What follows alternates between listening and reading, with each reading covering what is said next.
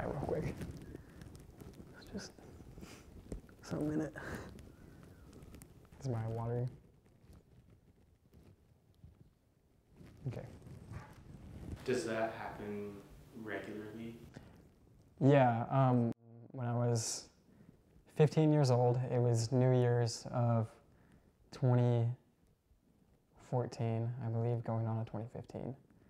I got sick. I was ill for about a week. I had a cold virus that had got into my spinal cord and caused damage with my nerves, paralyzed both arms, my chest, my neck, part of my face, my throat.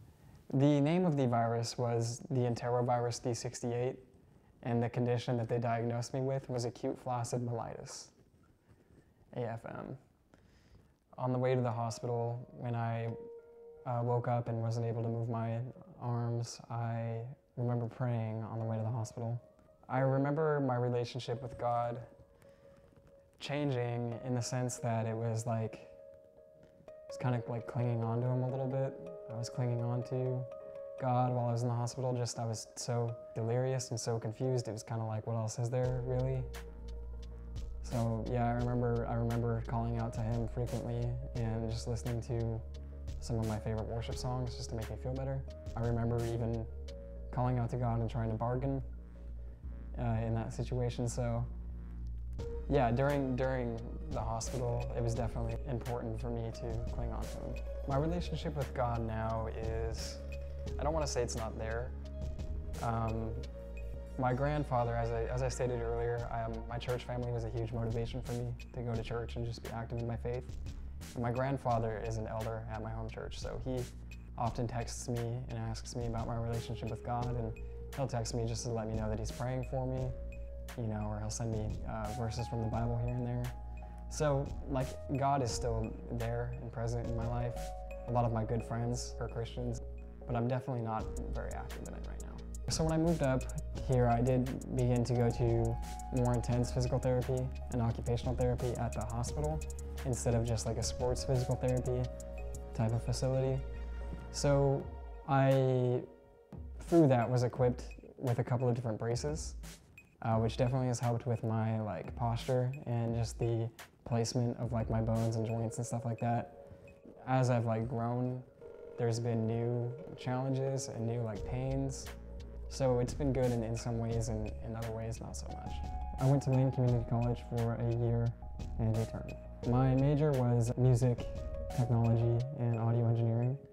So there was a heavy focus on music theory, as well as like learning how to mix and master audio and record audio. I still work on music in my free time.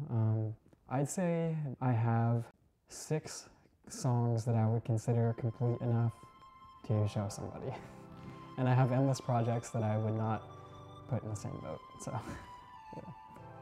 The kind of music that I make right now, I would describe as, I want to say it's like hip-hop, electronic, but I'm not necessarily like trying to be a rapper. My interests lie more in the production and more in like the instrumental creation. So that's sort of what I do. I make hip-hop beats. I definitely have like faced new challenges moving out onto my own, but I think they're just kind of mainly basic challenges that a lot of people my age experience, you know, such as just basically learning how to be on your own, handle things on your own. It's different in some cases because there are limitations that I have with my disability when it comes to things like cooking. It's been a little bit tough trying to learn how to adapt to that, but so far it's been good. And just like everything else I've adapted to, it's just something to take time with and figure out.